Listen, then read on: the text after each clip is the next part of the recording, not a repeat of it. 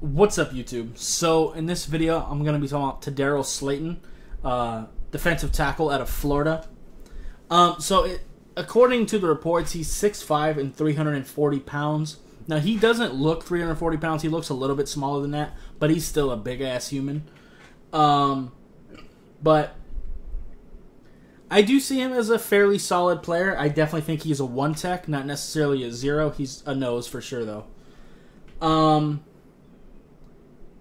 I'd say he's more muscular than fat. He's definitely strong as hell. He gets his hands inside on you. But he doesn't really get guys off of him. He doesn't really have much technique in that way. He mostly just eats up blocks and just fills a gap. Which, again, if you're going to be a one tech, that's pretty much what I'm wanting you to do anyway. He can maybe play zero for you if you're a 3-4 team, but I definitely think a one tech and a 4-3 would be the most optimal position for him. Because unlike some of the others, he does actually have a little bit of athleticism. He's not super athletic. I mean, it's hard to be when you're that big. But he has enough to want him in a 4-3 front instead of a 3-4.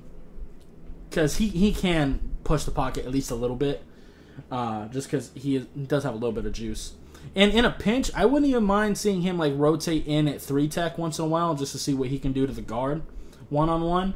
Because like I said, he does have a little bit of that athleticism. But like I said, he just doesn't really have very many plays to very many tools in his tool bag to really disengage with people.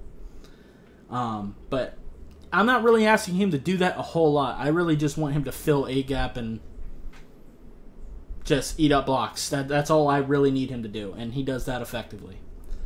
So, yeah, there's not really a whole lot left to say. I mean, there's not much to a nose tackle. Like it just, they do their job. They fill up a gap to eat up blocks. Is what it is. So, yeah. Anyway, that's going to be it for this video. If you liked it, appreciate hitting that like button. If you have any questions or comments, leave in the comments down below. Subscribe if you haven't already, and I'll see you next time. Bye, guys.